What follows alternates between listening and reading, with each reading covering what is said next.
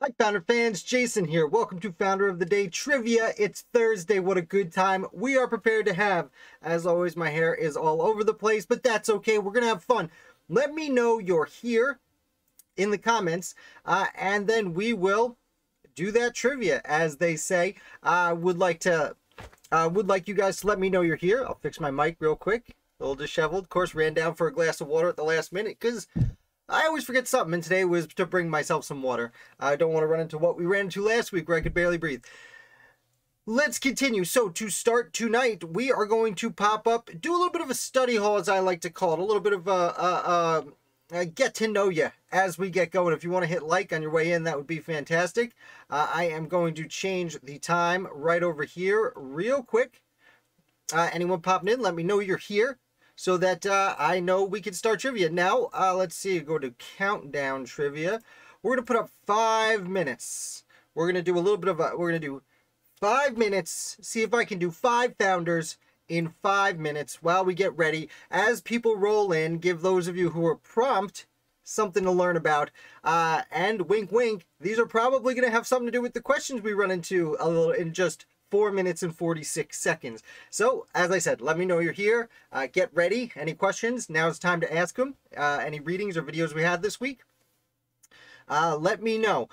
First off, Hugh Williamson, I discussed him in the live Patreon event. If you want to watch live, definitely subscribe to the Patreon. And I released that clip, pretty lengthy one, about this man's career earlier this week. In super short, physician from Philadelphia goes to Europe or England to raise money for education in Philadelphia.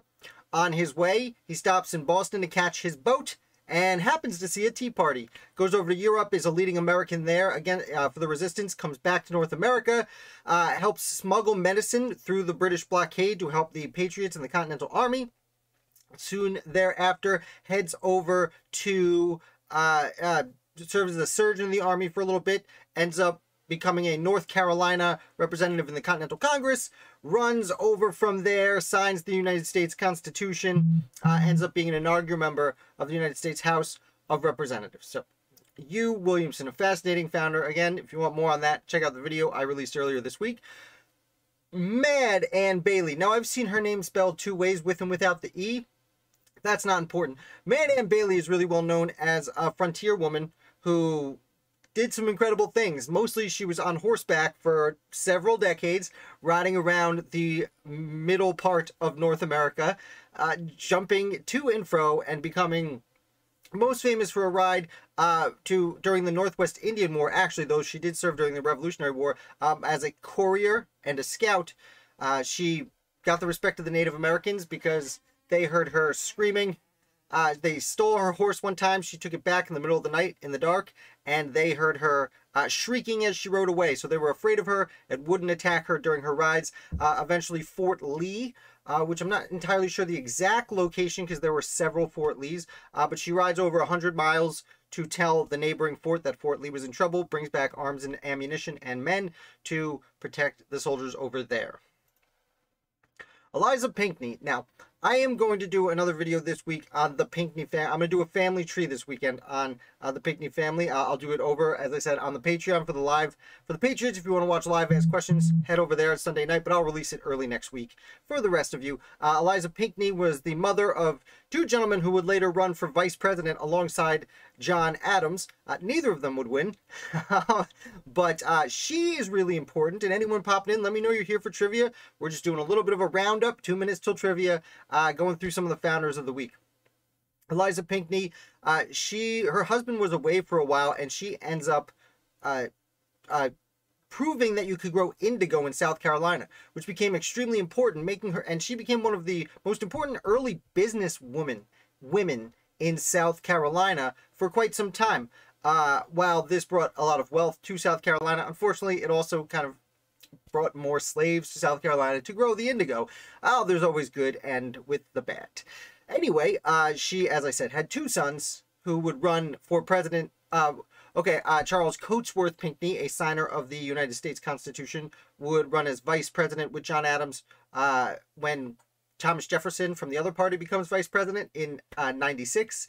And then his brother Thomas would run as first as John Adams' vice presidential candidate, and then would twice run. Thomas Pinckney would twice run for president of the United States, losing both times to Jefferson and then Madison. Running through these founders, William Parker, kind of a really random person, but he was treasurer of South Carolina. He's most known for when the British came and took Charleston, he escaped with the papers of South Carolina. He also, at one point, tells the Continental Congress that he just kind of finds $402,000 that he believed belonged to Georgia, but they couldn't figure out what to do with it or where it came from in the mayhem of evacuating Savannah. So those people, many evacuated to Charleston, and then Parker evacuated with all their stuff. And last but not least, Nicholas Gilman. Nicholas Gilman from the Gilman family of North Carolina. Trying to squeeze 5 founders in 5 minutes here before trivia. Gilman family of North Carolina runs over, joins under Alexander Scammell, serves as Adjutant General of the Continental Army. Adjutant General of Scammell's 3rd New Hampshire Division. Scammell then becomes Adjutant General of the Continental Army, and Gilman becomes his Deputy Adjutant General of the Continental Army. Helping Adjutant General does the administrating of the war itself. He would later go on to join the Continental Congress. He would join the Continental Congress, but then go to the Constitutional Convention, as it says next to me, signed the United States Constitution. Then becomes an inaugural member of the United States House of Representatives. Slowly transforms his beliefs from a Federalist when the government first meets to a Democratic Republican by the time he runs for Senate in 1801. He loses, but then in 1804 wins, spends 10 years there. I forgot. There was a question I meant to ask, and I forgot to type it in. What members of the House of Representatives had a brother that was a governor at the same time? Nicholas Gilman's brother, whose first name escapes me, was governor of New Hampshire while he was in Congress. At the same time, I believe, the reason I didn't put it up, I forgot to look it up. I believe John Sullivan, after signing the Constitution, I don't remember if he becomes a member of the House of Representatives or a Continental Congress, member of the House of Representatives or the United States Senate, but at the same time he was in the federal government, his brother was governor of Massachusetts. And that is that. Let's get over to trivia. Now, no one's told me they're here yet, and I got trivia to do. I guess I'll continue. I guess I'll start asking, because I know some people are popping in, hanging out, but no one's let me know they're here to actually play the trivia, which is strange, because several of you have come in. Some of you have even hit like. So I guess we'll just get through it. That being said, I'm going to fix my clock over here. As I do that, there is a question on the screen. Anyone wants to answer it? Which Constitution signer was at the Boston Tea Party 14 years earlier? A big hint, I just gave you his name. Well, no, not just gave you his name necessarily. I just talked about Nicholas Gilman. That might not be the correct answer. Probably not, if you can't tell from my hint. Hint, hint, nudge, nudge. Let's see. I am pulling this up. I'm going to change this to... Where are we at here? Timer for games. There it is. Whammy. We'll bring that down to 1 minute, because it's a normal question. And here we go.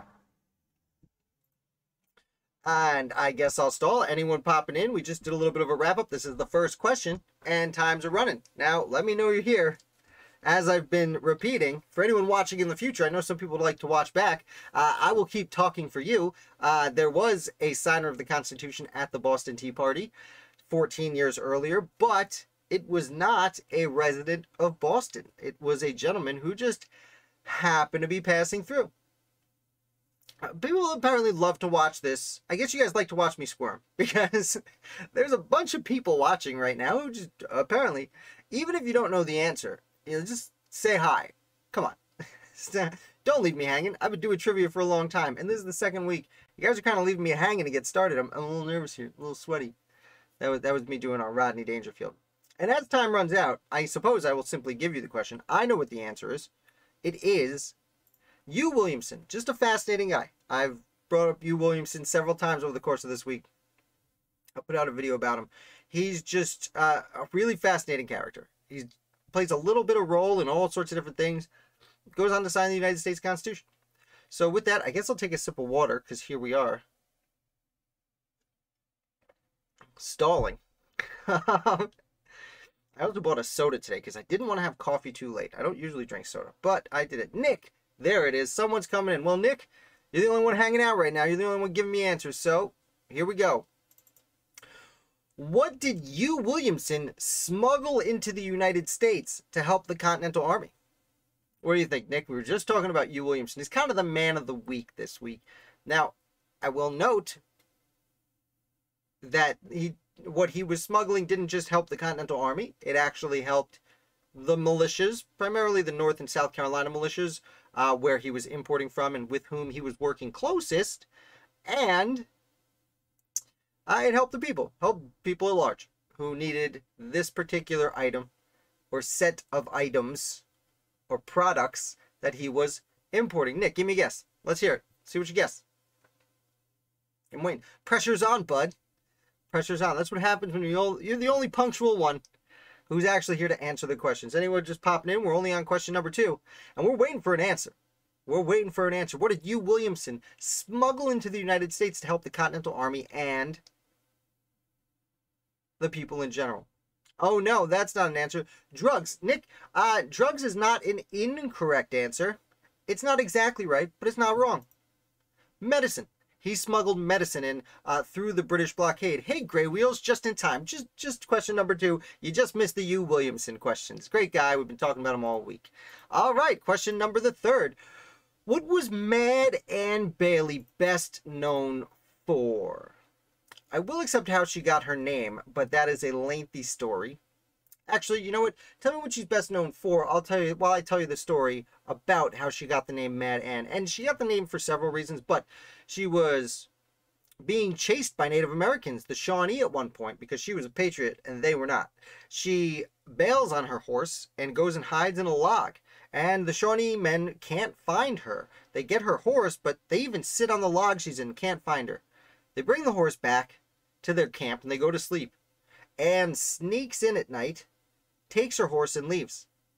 And when she's just far enough away not to get caught, she starts shrieking and hollering and screaming in the distance, scaring the life out of the Shawnee men who awoke from their slumber.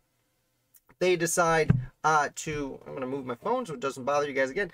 They decide that she is a ghost or something and cannot be killed, and therefore they do not attack her again. While she's time's up, making her very long ride. She was a courier and a scout for the Continental Army out on the western frontier. She is most famous for a 100-mile ride to warn a neighboring fort that Fort Lee was under attack.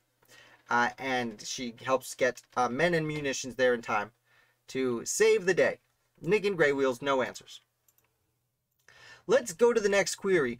What did both of Eliza Pinckney's sons do with John Adams? Scout is not wrong. She didn't particularly scout for gunpowder, Nick. She scouted for... She was basically mostly a courier. She would ride up and down the frontier. Arguably thousands of miles throughout her decades-long career. Running up and down. And so when she would see something, she'd say something, basically. She wasn't really an official scout, but I'm sure if she saw powder, she would have let people know. Although there wasn't a ton of powder just hanging around on the frontier. As for this question, Eliza Pinckney, as we said, the woman who proved that you could grow indigo in South Carolina, which was both great for economic purposes and terrible for the increase in slavery in the Carolinas purposes. But both of her sons were really important founders. One ends up signing the Constitution with his cousin, who had a very similar name. Both of her sons are diplomats, go overseas for the Americans during the Washington and Adams administrations. And time's up. No guesses. No guesses at what the Pinckneys did with John Adams. I'm going to reveal it. There's no one's really guessing today. They ran against him. Grey Wheel's quite the opposite. They ran with him.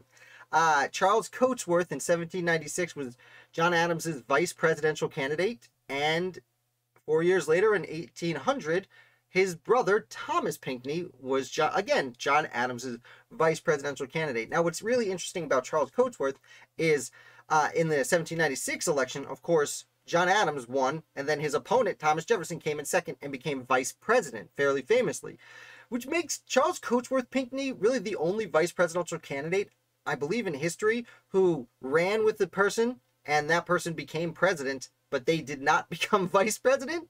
It was a winning president on the ticket and a losing vice president. Poor Charles C. Pinckney. And it's Pinckney like the color. I always say Pinckney. I apologize if I let that slip on accident. So they ran with him. And then Thomas Pinckney, who lost, who ran in 1800 when John Adams lost to Jefferson and Burr. Thomas would then be the Federalist candidate for president in 1804 and 1808, losing to Jefferson and Madison respectively. And his loss to Thomas Jefferson in 1804 is still the most dramatic loss in presidential history. Sorry, Pinckneys. They were hugely important to the war, though. Some members of their family were governor of South Carolina. Both important diplomats. Charles Coatsworth, I believe, is the one who went to Spain for a while. I think Thomas was the one who replaced John Adams as second minister to Great Britain. Just a hugely important family. Like I said, I'm going to be doing a family tree this Sunday over on the Patreon page. If you want to support the channel and see the live videos on Sunday, join that. But I will clip it, don't worry, and release it to everyone because it's important, fun information everyone should know. Oh, also, I'm going to be doing a live video on, let's say, Saturday. Either tomorrow or Saturday. I haven't made up my mind yet. You know what? Why don't we do it tomorrow? I will be doing a live video tomorrow where we're counting down the top most underrated or underappreciated revolutionaries from Massachusetts. So, you guys, hit that notification bell so you know when I go live tomorrow. Question number the 5th. Whose surname is alphabetically last on the Declaration of Independence? AKA, last names. Whose last name, what signer of the Declaration, their last name is alphabetically last? For example, Adams is a wrong answer because alphabetically that last name is first.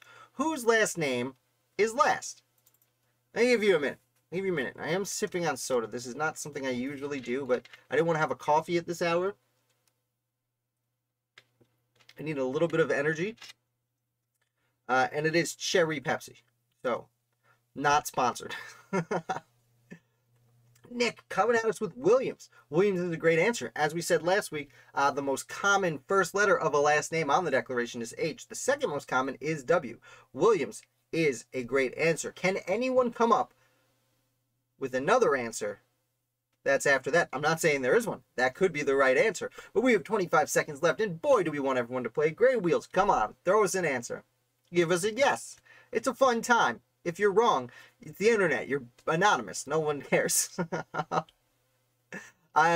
only one who cares is me, and I only care that you're having fun and playing along. There are several people who seem to watch every week who don't play along, and you know what? I wanted to give them an extra special shout out. Thank you for watching. I hope you're having a good time watching me squirm. And the answer is with. The answer is with. Not white. I used to pronounce it wrong, and boy, did I get a lot of trash talk on that video. It's with. Speaking of the Declaration of Independence, well, I guess it's time we come over here and play a game. Yeah, a game for the signers of the Declaration of Independence. I am going to put this one up. Last week, we did 2 sets of 5 minutes and didn't quite make it. I'm going to put 10 minutes on the clock. Guys, give me the last name. Give me a name. You excuse me, shouldn't have had soda. Okay, we learned a lesson. Nick, Gray Wheels, anyone else watching? You got 10 minutes. Can you name signers of the Declaration? Nick already named one. And you know what? I will pop that out there because Williams. Williams is actually the third to last, if I'm paying attention correctly. Oh, no. Fourth to last. We'll let you know. Nick with Adams. We got 2 Adamses. We got a Jefferson. There is a Tommy J. Absolutely, Gray Wheels. There certainly is. What are the names? You guys come up with any names? Gray Wheels with Floyd. William Floyd from my old stomping ground on Long Island. Yes. The only founder from New York whose house still currently stands. And I used to give tours at that particular location. Absolutely loved it. Yes. Mr. Hart, John Hart, cave dweller. After he signed the Declaration of Independence, the British came to his home and he ran and hid in a cave for several days because, you know, didn't want to get caught. So I like to call him the cave dweller of the American Revolution. Though he didn't really live in it. It wasn't really like he chose to live in a cave. Now, guys, I know for a fact there's at least one name you know. One of the big six, as I like to call them, is still available for saying over here. I know, I should put my, I know, I'm supposed to put the comments on this side of my screen so that I'm looking this way and it looks like I'm looking at the screen. But the way I'm set up, it would be behind my light. I don't want to do it. Hancock. Hancock is a correct answer. Not the person I thought. Definitely not one of the big six. Not nearly as important as his big signature in might recommend. His name. He's one of those founders who was very important. Don't get me wrong. But his stature is a lot larger because people remember his name compared to others. Gray Wheels. Lewis is a correct answer. Francis Lewis, father of Morgan Lewis, and his wife Elizabeth Lewis has a fascinating story too. There is another Lewis that's a first name. Let's see if you can get that. Franklin, there he is, Nick. There's the big six. The big six, of course, now that we've gotten all of the ones on this list, are, in my opinion, Franklin, Washington, Adams, Jefferson, Madison, Hamilton, in no particular order. Franklin, we got a Reed. Do we got a Reed? I hear a Reed. Do we get a Reed? There's a Reed. We got a Rodney. Now they're coming in. Now they're coming in. A Rodney. Yes, absolutely. There's a Caesar named Rodney. Rush. Dr. Benjamin Rush. He definitely inked his name on that document. Now we're playing. Livingston. Yes, just one Livingston. Philip Livingston, his brother, William, voted for independence and then left to go be governor of New Jersey before he had a chance to sign. And his cousin, Robert R. Livingston, voted for independence and served on the Committee of Five that wrote the Declaration of Independence, but also left before it was time to sign to become Chancellor of New York State. Oh, look at that. Nick paying attention with the last name alphabetically. Thank you. Harrison. Yes, my son's friend's name. I just had game day with his father this afternoon. Where is he? There he is, alphabetically. We got it. Gwinnett, Button Gwinnett, with the third most expensive signature in the entire world. I believe it's after Caesar and Cleopatra. Because he died in a duel so quickly after signing that document, and people want to collect the document. There are only 39 known signatures of Button Gwinnett, and therefore there are only possible 39 total collections of autographs of signers of the Declaration. With Gwinnett's, okay, Paine. Is there a Paine? I believe there's a Paine, not Thomas Paine. Forget his first name, Paine. Okay, we're going through here. Let me catch up, and then I'll remember Paine. McKeon, yes, Thomas McKeon. Thornton from New Hampshire. Rutledge, yes, Thomas Rutledge, I believe it is, who replaced his older brother, John Rutledge, who was a hugely important founder. Sherman, yes, Roger Sherman signed everything, absolutely. Carroll, I will give you Carroll, yes, it's Charles Carroll of Carrollton. Great name. Chase, yes, Chase is on there. Hopkins'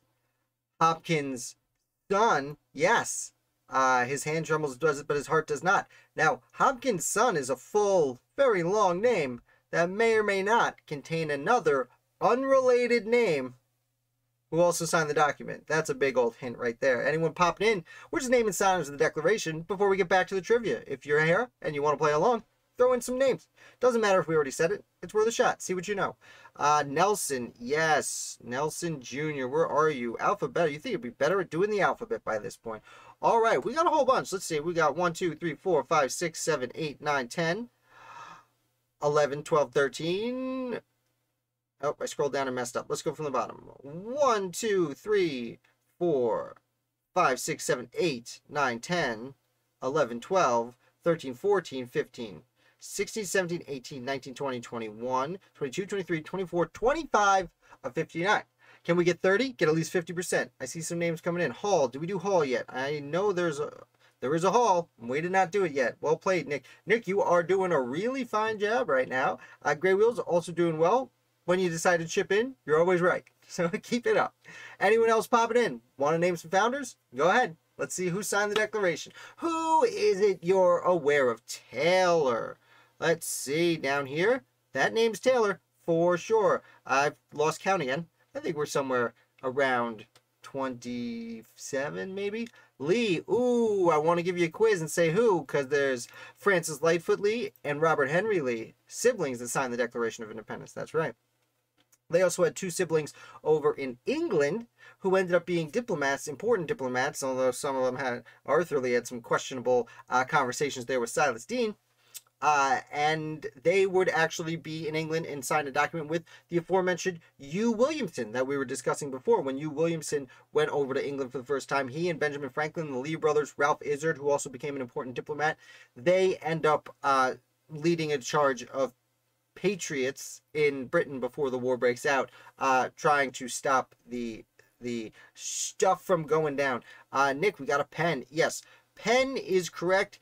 Not related to the Penn family that I know of. He was from North Carolina, I believe. Smith, yes, that one's from Pennsylvania. Paca, that's the guy I forgot to put on last week. Added him live, so that's pretty easy to remember. There's Paca. That's 1, 2, 3 last names that start with P that we've gotten. Okay, we're doing. Let's see. Let's count them up again. W, 1, 2, 3, 4, 5, 6, 7, 8, 9, 10, 11, 12, 13, 14, 15, 16, 17, 18, 19, 20, 21, 22, 23, 24, 25, 26, 27, 28, 29, 30, 31, 32. So we got over that 30 mark. We're more than halfway there. Let's keep it up. Clark is an answer from the great state of New Jersey, not hiding in a cave like Hart, also from New Jersey. Lynch, did we do Lynch? Thomas Lynch Jr. We did not. Fun fact about the Lynches. So Thomas Lynch Sr. was sent to the First Continental Congress, signed the Articles of Association, or the Continental Association as it's usually known. And then he has a stroke. And his son, Thomas Jr., ends up being chosen to replace him in the Continental Congress. So Thomas Lynch Sr. was in bed a few blocks away from the Continental Congress when they signed the Declaration of Independence. He was too sick to even come over and sign the document, which, if he had, would have made them the only father-son team to have signed the Declaration. We were very close to that. Hayward is correct. Where is he? There he is. Gary, no, you know what? I think that's the first incorrect answer you've thrown out. Oh, wait, no. Except it is. It is a correct answer. Why would I doubt Elbridge Gerry, a true patriot, future vice president, future guy at the Constitutional Convention who said, I'm not going to sign that garbage, and bounced. One of 3 people who were there when they signed and watched them sign it and did not. Ross, yes, there it is. George Ross, for sure. Nick, you are doing really well. A bunch of people watching you do very well. No one wants to participate and help, except for Gray Wheels, who did throw out some correct answers. 39 seconds. Let's count them up. 1, 2, 3, 4, 5, 6, 7, 8, 9, 10, 11, 12, 13, 14, 15, 16, 17, 18, 19, 20, 21, 22, 23, 24, 25, 26, 27, 28, 29, 30, 31, 32, 33, 34, 35, 36, 37. Whipple for sure. 38. Look at that. Really filling them up. Really filling them up. Pseudonym. Yes. Morris. Robert Morris. And you know what? I'm going to give you both Morrises. I'm going to give you Lewis Morris, because usually we just throw out the last name here. Unrelated. One from the Morris family of New York. A brother of more famous, probably, Gouverneur Morris, who is the penman of the United States Constitution. Great job, guys. Pseudonym popping in right there to get number 39 right at the end. That's a pretty good one. And you know what? Nick's still going. And since he said Stockton, yes, father-in-law of Dr. Benjamin Rush, as well as a father-in-law of one of the Pinckneys. I think it's Charles Pinckney, a cousin of the 2 we were discussing earlier, who both ran for vice president with John Adams unsuccessfully. So, there we go. That's a pretty solid mix. So, who'd we miss? Bartlett, Josiah Bartlett, who, if you ever watched the show, not Law and Order, the President Show, where Estevez's father, Sheen plays the president. What is that? West Wing. If you ever watched the show The West Wing, not Charles, Martin Sheen plays Josiah Bartlett, and they named that character after this particular founder because he's in the show a former governor of New Hampshire. So they pretend he's a descendant of this person, which is a super cool shout out to this particular person. Carter Braxton, usually powerful Braxton family, not as famous but just as powerful as the Lee family of Virginia. George Clymer, he I believe would also sign the Constitution. William Ellery had just replaced Samuel Ward, who passed away, and he actually sits at the table next to Charles Thompson to watch the faces of the people signing their death warrants. Joseph Hughes, Hopkins. So someone said Hopkins' son before, and I was like, oh, there's another name in that name. It's Hopkins. Oh, I'm sorry. So Hopkins' son that you did get was one of the artist of the founders. One of the artists. He was like a poet. He helped design the flag. Wanted to get paid in whiskey or in a barrel of beer. And the founder and the other delegates at the Constitutional Convention said, "No, you're getting paid by your state to be here. We're not gonna. You're already getting paid. It's part of your job is to design the American flag." Hopkins' son, his hand trembles, but it's hard to not. Hooper, Huntington, Middleton, who had just replaced his father, who was at the First Continental Congress and not as radical. They sent Arthur to replace his dad because they knew he'd sign. Morton, I always remember the salt for that. Stone, Walton of Georgia,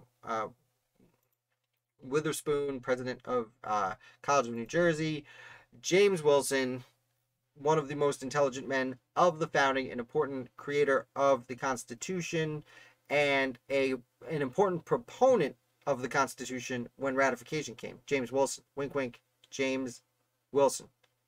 James Wilson. Oliver Wolcott. Don't you know it's insane? That's a Vampire Weekend reference I always make when we do this. Let's get back to the trivializing. That was the last question. Don't you worry. Let's go on with another question. So, what meeting held in New York City in 1765 successfully protested Parliament's taxation policies? Anyone popping in, feel free to offer us a guess.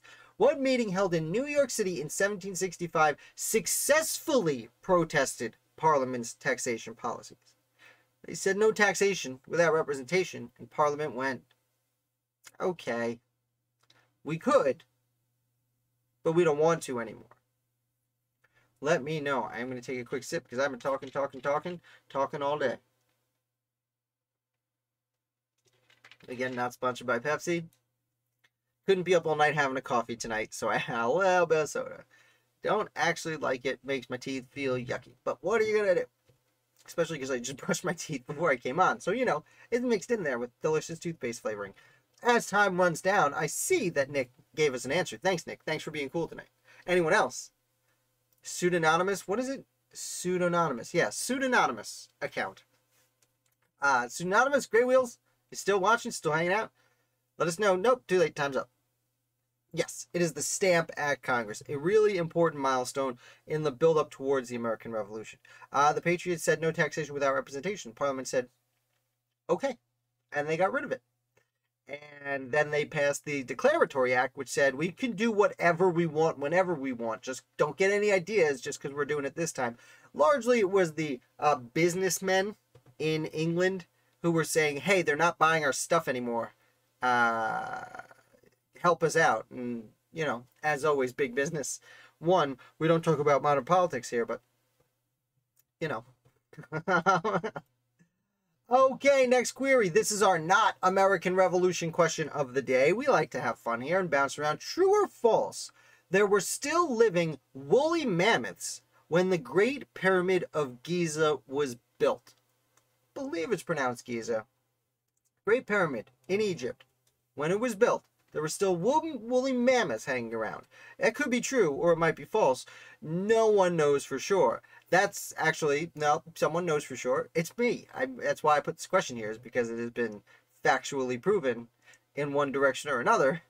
And it's, is it a trick question? I don't know. No one knows. I mean, I do know, as I said, but, you know, stalling for time here while you guys come up with an answer. I will note while we're waiting, we live closer in time to Cleopatra than she lived to the building of the pyramids.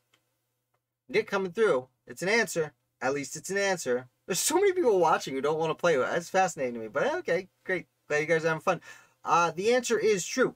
The last known woolly mammoths were down in the Arctic Circle on an island. I forget the name of the island. But they were still living on an island in the Arctic in as recently somewhere between 4,000 and 3,700 BC. And they built the pyramid about 4,000 BC. Which means, so Cleopatra lived about year 0. So she lived 2 times closer to us than the actual building of the pyramids. She lived about 4,000 years after the pyramids and only 2,000 years before us. Really blows your mind with the perception of time, which, when we put it like that, means that the American Revolution wasn't all that long ago. My great-grandparents lived through World War I, and they're as far from the American founding as they are from us. So, what a good time.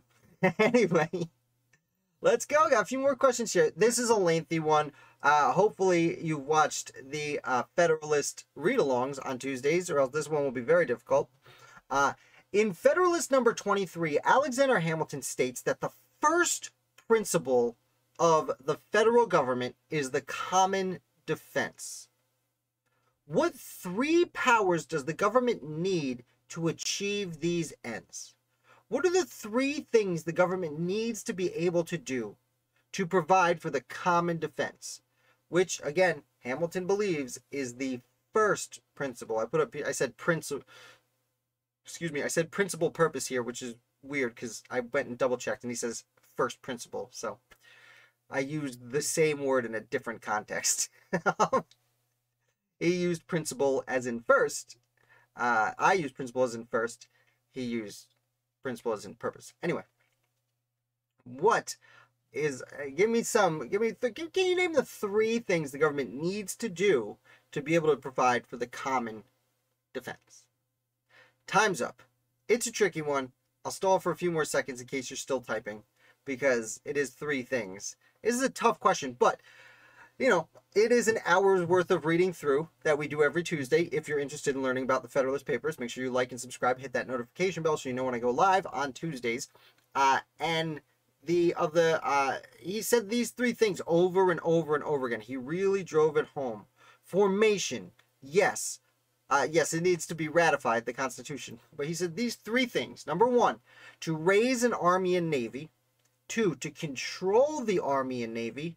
And 3, to raise revenue for these forces, as Hamilton puts it, by any means necessary.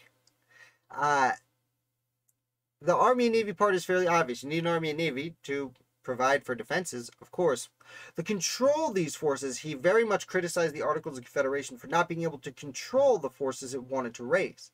If you expect the government, in Hamilton's perspective, if you expect the government to defend the nation, you need it to be able to both have an army and be in control of the army. It can't be taking orders from the separate states. It needs to have total control. And it needs to be able to raise money to pay for the army by any means necessary. That is what the founders wanted. As I say during the Federalist read-alongs, it's often surprising by a lot of modern Americans how the people who wanted the Constitution really wanted a standing army real bad and wanted the government to be able to find money in any fashion it desired to pay for that army. Let's continue. Question number 9. Who was Deputy Adjutant General of the Continental Army under Alexander Scammell? There were several. So we discussed this person earlier. He's actually today's founder, which is a hint. There are a bunch of people left when they heard me talking about how Alexander Hamilton wanted a standing army. The truth hurts, guys. I apologize. Alexander Scammell was one of several people who became Adjutant General of the Continental Army. Adjutant General is essentially HR representative of an army. I know anyone in the military who hears me say that is laughing about what an idiot I sound like. That's obviously not precisely how it works, but it's the administrative branch of that organizes the business side of running an army. And this person, the answer to this question was Adjutant General for Scammell's Division of 3rd North Carolina Regiment. That was first in the North Carolina Militia, then was absorbed into the Continental Army. He then, when Scammell's unit did such a good job administering, that when Alexander became Adjutant General, this person, whose name is the correct answer, joins him as the Deputy Adjutant General of the Continental Army. This is a very difficult question, so I will give it to you. It's Nicholas Gilman, a future signer of the Constitution. Unfortunately, Alexander Scammell dies just before the Battle of Yorktown and some of the preliminary engagements when the siege was just getting underway, which really, from a good many people, the victory at Yorktown was fairly soured, losing such an important person in Alexander Scammell. In fact, I've run into several founders who named their children Alexander Scammell, blah, blah, blah. We'll insert last name. And here we go, as we close out our happy fun time with our last question. Who gave the State House Yard speech in defense of the Constitution shortly after the document was sent out for ratification? Sign the Constitution, send it out for ratification. There's already anti-federalists prepared for a fight. The secret is out. And very shortly, less than a month later, the answer to this question, a signer of both the Declaration and the Constitution, gets up in the State House Yard. The State House being, that actually might be 2 words and not 1 now that I'm looking at it. Whoopsie daisy, typed it in wrong. Got up, gave the State House Yard speech promoting the Constitution in Pennsylvania, which was one of the first to ratify. Not the first, it's Delaware. They would be very mad at me in Delaware if I got that wrong, but one of the first. Nick coming through with an answer. Nick, one of the only people giving answers today. So we don't have to wait 14 seconds to see if anyone else wants to jump in on this last question, Nick. But thank you for taking the hint I was giving before when I was saying how important James Wilson was to ratification. Because yes, the answer is James Wilson, an amazingly important American founder, one of the brightest legal minds of the Revolution, a man who, after signing the Declaration of Independence, found himself in some hot water with patriots, especially drunk patriots who were in the militia, who were not happy that he was defending certain accused loyalists in Philadelphia to maintain their property. Of course, after, we're going back in time now, but the Patriots start in Philadelphia. The British come and take Philadelphia. They just kind of leave the next year, and the Patriots come back. And the Patriots are not happy with many of the people who were there when the Patriots were there, stayed there when the British were there, and then were still there when the Patriots got back. They had a few essentially show trials. There were, I believe, 2 people actually executed for siding with the Patriots and helping raise militia and units to join the British.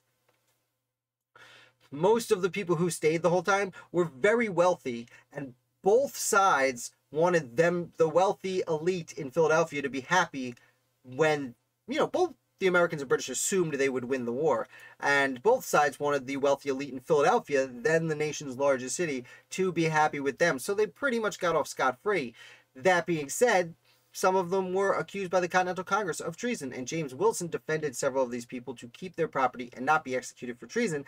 And a bunch of regular old gentlemen, not gentlemen, regular old dudes who happened to be in the militia and were off duty, went to a bar, got hammered, and said, why is he defending these wealthy elites who didn't fight against the British? Let's go to his house. And they go to his house, and they start kicking in the doors. There's actually one of Wilson's friends fires shots from the upper window. They try and kick in his doors and burn the house down. And Joseph Reed, who was James Wilson's political enemy, yet sitting governor of Pennsylvania, they called it president at the time, but he was essentially governor. He calls out the militia to suppress these drunken militiamen to protect a signer of the Declaration of Independence. That's a fun story to end on. What do you think, guys? I'm going to pop myself up nice and big here. Look at that. And I'm all blurry because I was in the small screen for so long, but we're going to have to learn to live with that.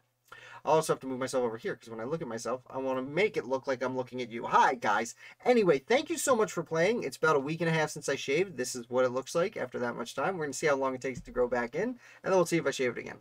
Thank you so much. I hope you enjoyed this video. If you did, do me a favor and hit like.